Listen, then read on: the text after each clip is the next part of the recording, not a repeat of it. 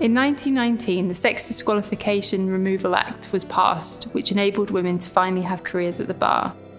Today we'll be looking at membership papers from the archive which relate to Gwyneth Bebb, married name Thomson, who was one of the first women admitted to the Inn after the Act was passed. Here we have the admission papers of Gwyneth Bebb, who came to public attention in the 1913 landmark case, Bebb versus the Law Society, when she challenged the Law Society's refusal to allow women to become solicitors. She lost the case, but her solicitor, John James Withers, founder of the City firm, and her counsel, Stanley Buckmaster QC, later Lord Buckmaster and Lord Chancellor, continued to support her cause, and in 1920 they signed her admission bond for the Inn. We also have letters from Gwyneth Thomson when she later makes a petition to the Inn's council, asking for exemption from exams she'd already completed at university.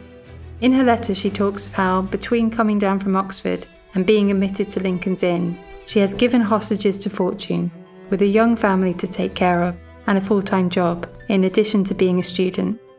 After her petition, the records go quiet, with no call to the bar recorded for her.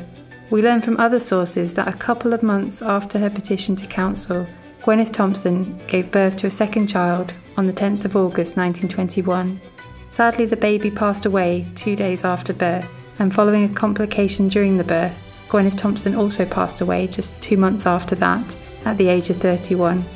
Her story reveals much about the difficulties faced by women entering the legal profession, even after the Act had passed, as well as their struggles before.